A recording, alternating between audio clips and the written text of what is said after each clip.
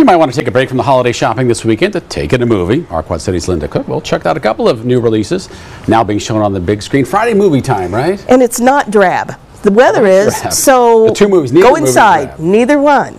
First one, Saltburn. I've heard the name, but I really haven't seen any of the trailers. Well, that's because I'm sure there's a lot of adult material in this movie, and I don't know how they would pack some of that into a trailer. Gotcha. If you go to my movie review, you can click on a link that will lead you to it, but not directly. Oh. This is very R-rated, Jim. Very so let's just get that out there. We're going to start with the non-family movie.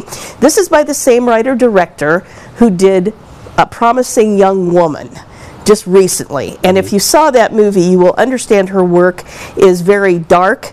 The characters are devious, and they're really pretty unlikable. This one stars... Is it suspense or just drama? A little bit of both, and a little bit of mystery, because you really don't know all the facets of each character until the very end. The idea is that Oliver, the character you can see here and in the middle of the poster, goes to Oxford. He is lonely, he's kind of a nerd, other people mock him, until he makes the acquaintance of a guy who is the most popular man there. Men, women fall at his feet, and he decides he will bring Oliver into his life of luxury, privilege, and elitism.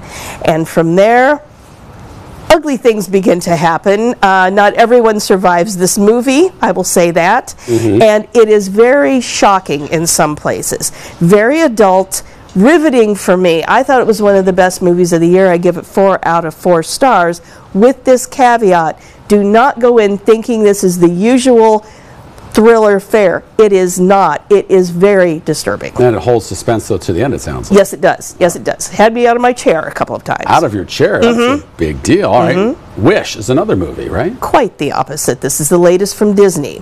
And if you go in understanding what it is, you will appreciate this. This is a retrospective. Very little else of the last 100 years of Disney magic. The idea and the theme here is that you shouldn't let anyone take your wishes away.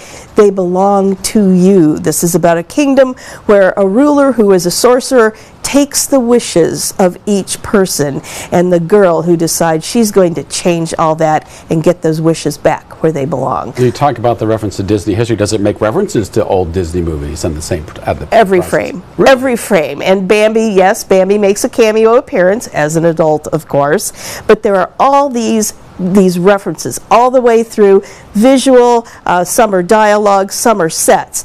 I enjoyed this movie. And I will tell you this, I don't see many audiences, or hear them, I should say, applaud at the end of a film very often. And I'm at the movies all the time.